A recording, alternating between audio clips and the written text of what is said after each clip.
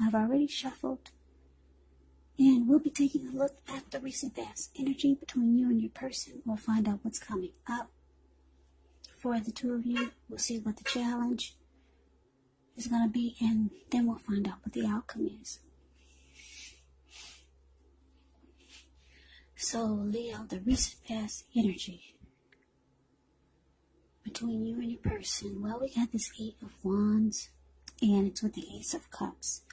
Now, the 8 of Wands, it's showing that there could have been a lot of things up in the air for you when you get the 8 of Wands. You might feel frustrated, tired of waiting, but this card is actually an indicator that you need to be patient a while longer. Maybe you've done all that you can do, and now decisions have to be made by other people. So when this card appears, nothing seems to be moving ahead. Don't try to force things, because it could backfire on you.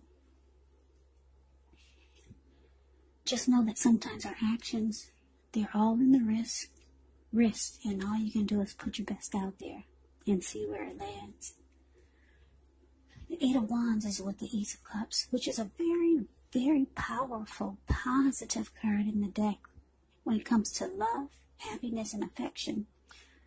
Like all the aces, it's about new beginnings, and although it usually means love, it can indicate new beginnings in other areas of your life.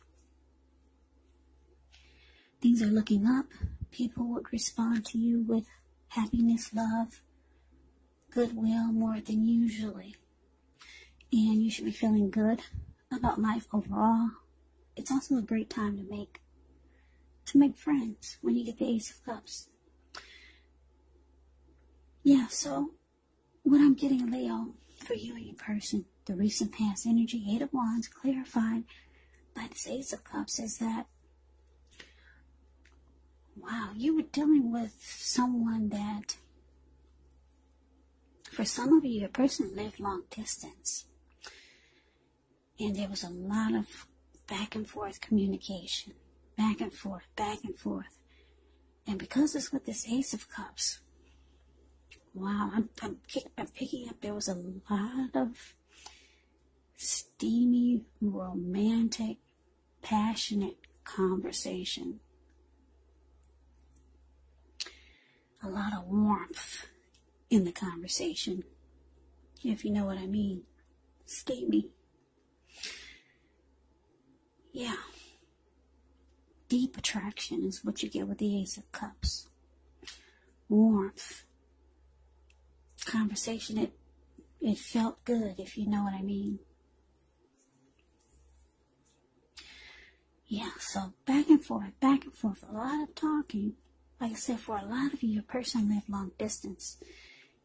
So there was a lot of passionate conversation by phone. Maybe even by message. Maybe even with pictures. Steamy pictures.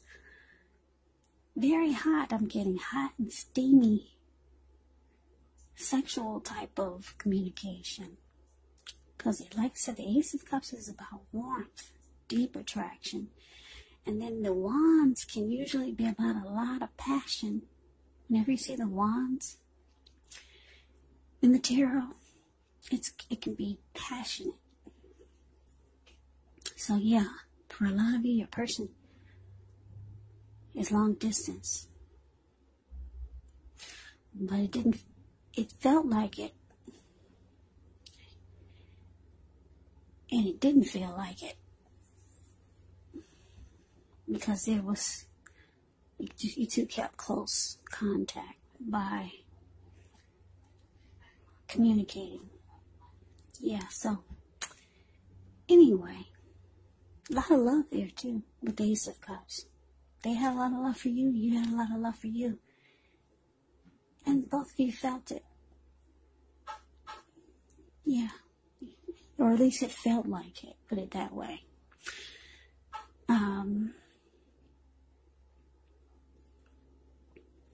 Yeah.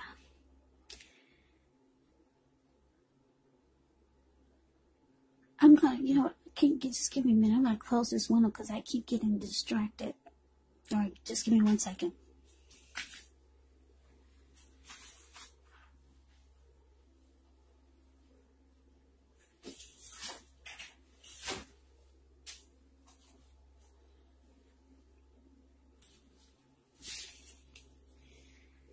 Okay, so what's coming up for the two of you? Ace of Pentacles ends with the King of Swords. Alright, so this Ace of Pentacles, with this card, you're likely to find yourself enjoying new beginnings on several levels. And these are positive new beginnings. You could be feeling optimistic, upbeat, hopeful about your future. Things should be going well. You could be starting something new.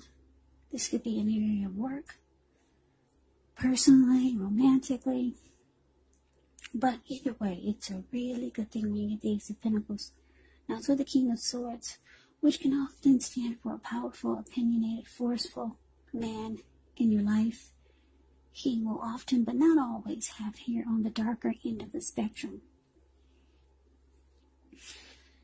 You may be tempted to think only about how things affect you personally, especially when this card is not representing an actual person in your life. So you might want to consider the feelings of others before you act. The King of Swords is a very, very forceful energy. You may not be able to get this person or a man in your life to change his mind or to do what you want. So, you may need to change something major about your behavior, thoughts, or expectations, but don't overextend your reach. So basically, Leo, coming up, Ace of Pentacles clarified by this King of Swords, coming up for you and your person. Yeah. I'm getting, okay, you got two new beginning cards here. This Ace of Cups and the Ace of Pentacles. So I'm getting that you've been trying to have some type of new beginning with this person, with your person that you've been communicating a lot with. A lot of back and forth communicating. Maybe you, if you're long distance, maybe you're trying to get this person to move closer or something, some type of new beginning you've been really trying to make happen. But you got, like I said, two new beginning cards here. The aces are usually about new beginnings. If this is a new person that came into your life, you're feeling like it's all about, there's too much talk going on and not enough action, not enough actual action, not enough real action. There's too much talk and not enough. You know how they say the proof is in the pudding? Yeah, you're needing to feel that it's more real. It just seems like things are just kind of like up in the air. So you're really wanting a new beginning, or either if this is someone you've been with for a while, you want it to take off to the next level, or you want it to become a fresh new start. You're wanting that, but your person is just, they're not really budging. King of Swords does not budge. You could, when you're dealing with the King of Swords, you could feel like you're dealing with someone who thinks things are all about them. They're concerned about their wants and needs.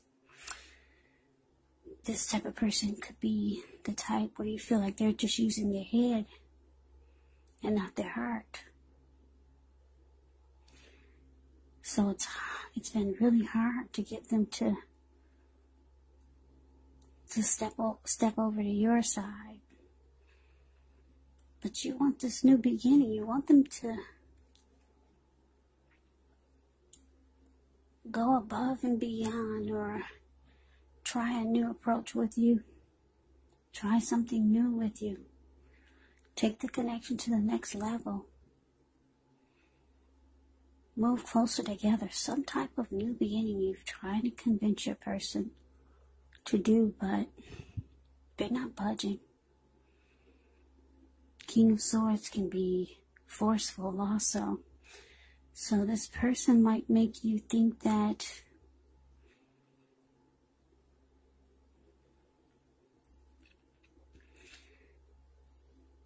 I don't know, the King of Swords can be forceful, they can be opinionated, they'll overstep their bounds, the King of Swords. They can be stereotypically manly. The King of Swords can be known for mistreating a person. So, very stubborn energy that you're dealing with. And maybe you're just now realizing that you're dealing with someone who's a bit narcissistic. King of Swords is a narcissist in the tarot. So yeah, you really wanted something to happen, but your person is just being they're probably being nasty about it also. Just kind of rude. And maybe you never saw this side of this person, but it's coming up. Yeah, you're going to see a lot more of this person's other side. So let's move over. Let's take a look and see what the challenge is. Well, we got the Death card. And the Death card is with the 9.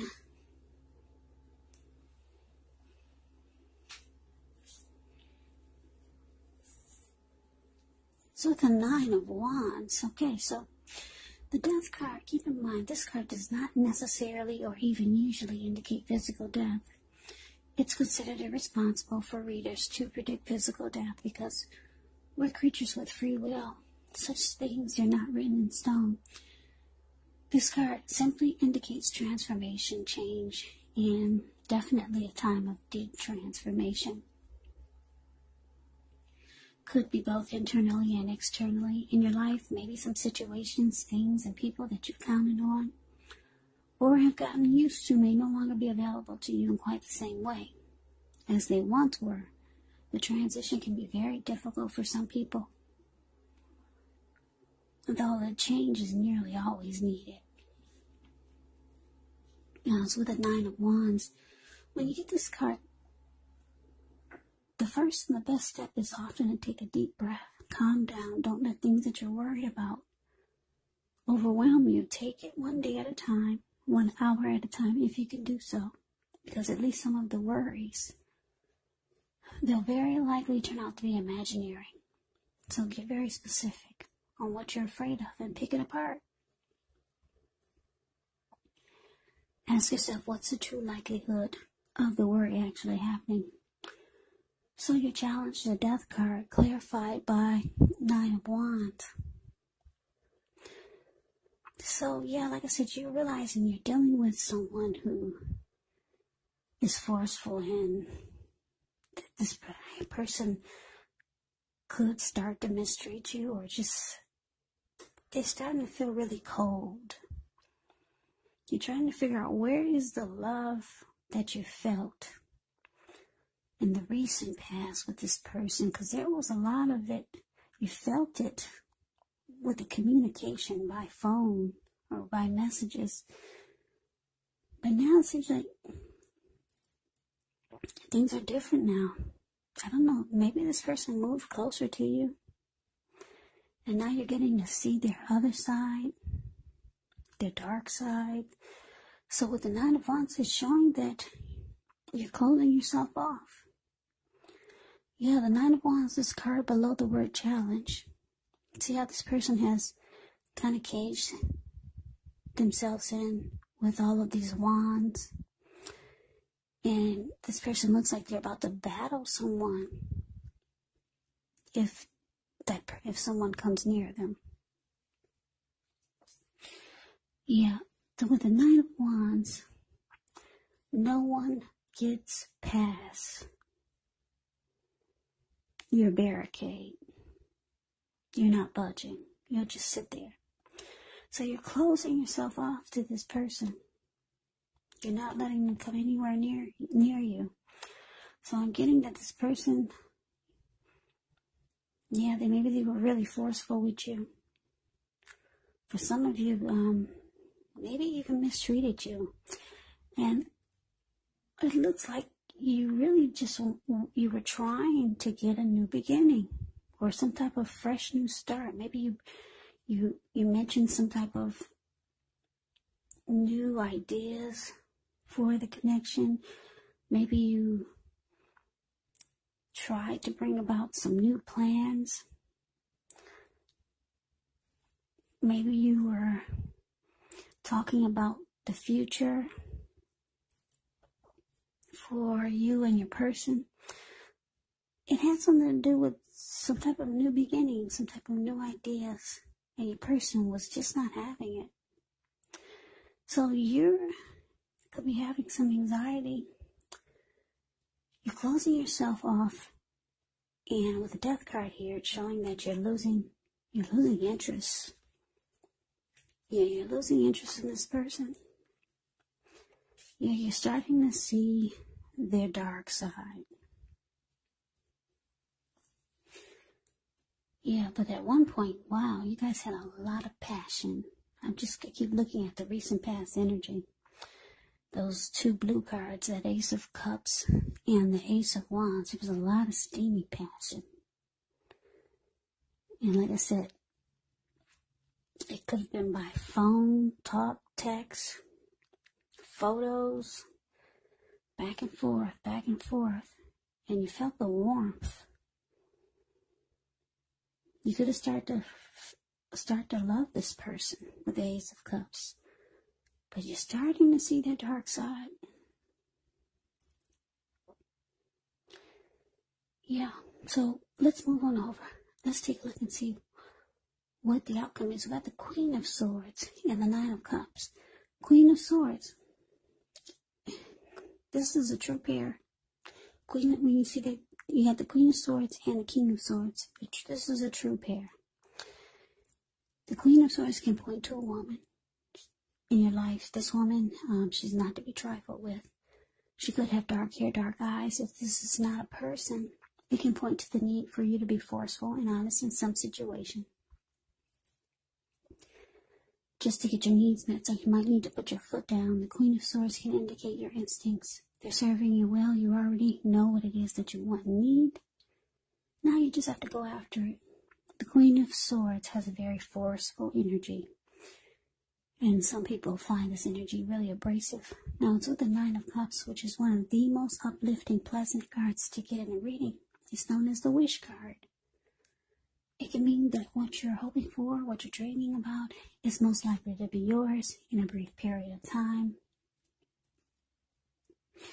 The appearance of this card can be about happiness, good things to come. It also can mean that what you want is likely to come into being in your life. And if you're asking a yes or no type of question, well, Nine of Cups is the most powerful indicator of yes. Nine of Cups is beautiful. Beautiful. Everyone wants the Ten of Cups, but you got the Nine of Cups. It's just short of one cup, so Nine of Cups is really good. So your outcome, Leo, Queen of Swords, clarified by Nine of Cups. Yeah, so the message that I'm getting is that, wow, we got, like I said, we got a true pair here. You realize that your person is being very forceful towards you, very nasty. You could be thinking, wow, what happened to the love that you were feeling coming from this person? You don't feel it anymore. So they're being really nasty towards you. You're seeing their dark side. They couldn't hold it back anymore. Maybe you're around this person more. So they're bringing out your nasty. They're bringing out they're bringing out a side to you that you usually don't like people to see. Maybe you've got a dark side too. But anyway, they're bringing it out of you. So you're being just as nasty towards them as they are being towards you. They're swearing at you and you're swearing at them. They're calling you the B word, you're calling them the B word. They're putting their foot down, you're putting your foot down. You two are going head to toe. Head to toe. This is a true pair here. Queen of Swords and King of Swords. Both of you are spitting at each other. Yeah, both of you. If you two are in person, you'll bump heads.